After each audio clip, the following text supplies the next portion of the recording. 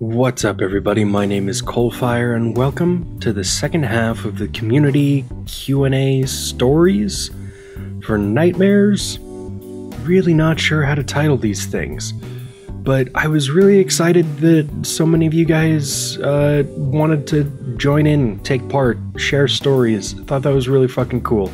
And I guess, without further ado, a SpongeBob reference. Famed Killjoy. I was born with glass bones and paper skin. Every morning I break my legs, and afternoon I break my arms. At night, I lie awake in agony until the heart attacks put me to sleep. Okay, I'll be serious now. I never experienced sleep paralysis until recently, a few months back. I had been drinking pretty heavily, a bit more than I usually do, and I went to sleep. In the morning, I woke up. However, something felt strange, and my eyes weren't opening.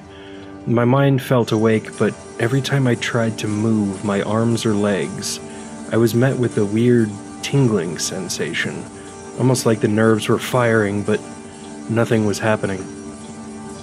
Almost like the nerves were firing, but nothing was happening. It didn't last too long. It only felt like a minute or two, but may have been longer. I'm not sure.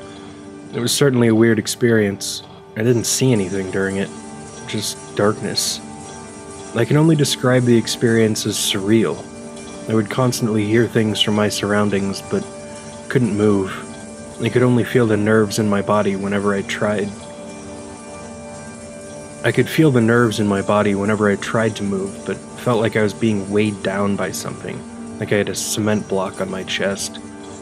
I'm not sure if it was going to happen anyway, or if the copious amounts of alcohol were to blame. Either way, I'm glad it's only happened to me the once. Yeah, that sounds kind of terrifying. Waking up and not being able to move, even if nothing along the lines of what you hear with, normal, nightmare sleep paralysis when you wake up and you're still dreaming. But yeah, I mean, I've definitely woken up having slept on my arm funny, and I can't move it for a couple minutes, but your whole body, no thank you. Malice Diary. This wasn't a dream. One day, I woke up before my body could. At the time, I had a habit of sleeping under the covers. I would be covered completely from head to toe. It was a pretty bad habit, as there were times I wouldn't get enough oxygen, but it was something that I always managed to get out of. This time was different, though. I was awake, but I couldn't even open my eyes. I could feel where my limbs were on the bed, but couldn't do anything more than feel. At first it was fine, as I figured I'd be able to move soon enough, but I remember being slowly deprived of oxygen to the point where I began to panic. Obviously, I eventually managed to move, but then I realized the horror that awaited for me. I was still alive.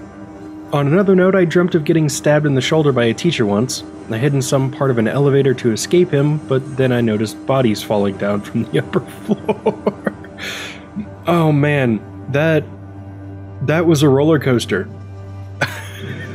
First, a legitimate sleep paralysis with suffocation, and then a joke, and then another nightmare. Jesus, Malice, what's going on through your head? What's going on up there?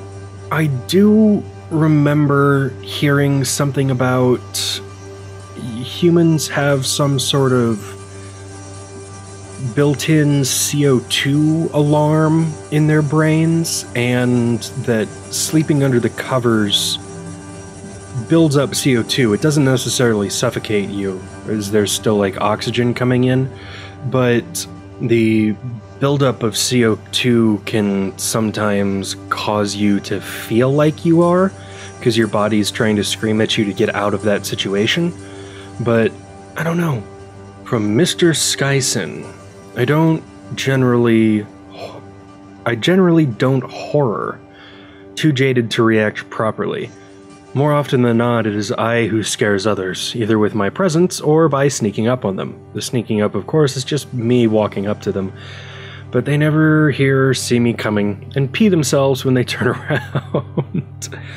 I did have sort of sleep paralysis once, but it was medicine related, because I don't sleep. Was recovering from a surgery, but still had some of the stuff in my system. Plus a painkiller, I think. I kept dreaming I was in a tomb covered in vines and stuff. Couldn't move, couldn't breathe, and was entirely aware that I was in the dream. For all intents and purposes, I was paralyzed in that tomb. Every so often my lungs would kick back in and I'd breathe again for a bit, but then go back into the tomb. Weird times. For whatever reason, I wasn't even bothered by it. It was more of a, hey, I'd like to breathe, please, thing. Man, that's weird. That almost sounds like, I'm completely speculating here, but like a lucid dream with sleep apnea? I don't know.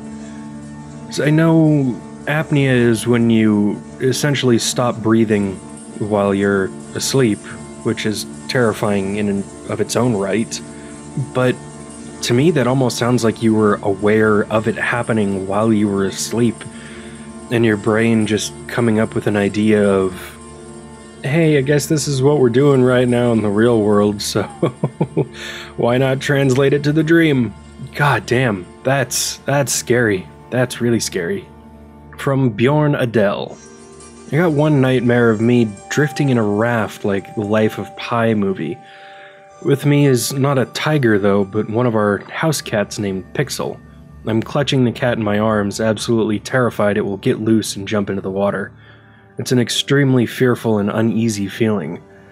Not for my own sake at all though, drifting there in the immense ocean, but for Pixel's safety.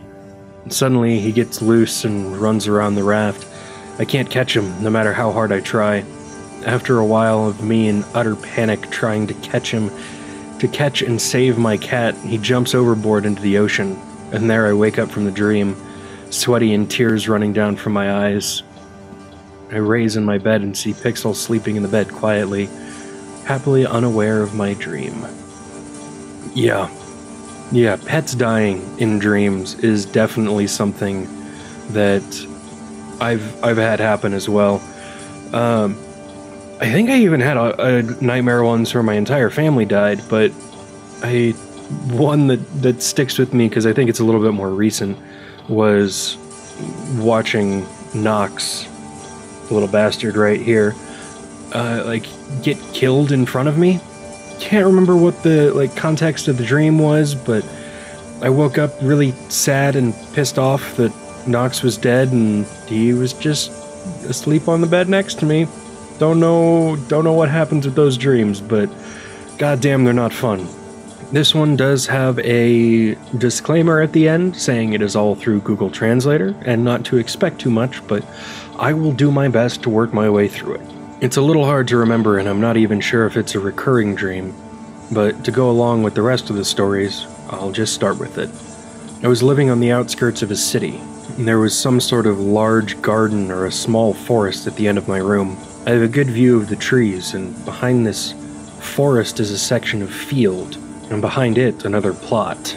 One that I have occasionally is some days late in the evening. I can hear a sound which I would describe as chopping wood, which wouldn't usually surprise me because sometimes we do chop wood. But as I said, it was dark and in the evening, between about 10 p.m. and midnight, and I'm sure neither my dad or anyone else would have been awake because it would have just been illogical. But I can't explain the sound any differently because it sounded like wood chopping. Okay, I think I got through most of that. I realize it's not completely consistent with what was on screen at the time there, but I think I got the gist of it. I've definitely had, I mean, I even explained it in the last episode, definitely had dreams where I thought that I was awake and thought that I heard something, and those are absolutely terrifying, because waking up from a nightmare, you realize that it's a nightmare, but waking up from thinking that you're awake and hearing something is, oh man, I don't know. Sometimes it feels like the sound that was in your dream woke you up, and you can't tell if it was real or not. And that's always the scariest part for me, is the line between the dream and reality. But lastly, punished Zach. Okay, so I have a nightmare where I'm having a nightmare, but it's not a nightmare. It's just an ordinary dream where I'm riding a bus, about to get off. Not anxious, nothing exciting, just about to disembark. Some ways down the road, all normal-like. But I wake up, way before I wanted to. In fact, like only a few minutes after I've gone to sleep. So I go back to sleep. Rinse and repeat.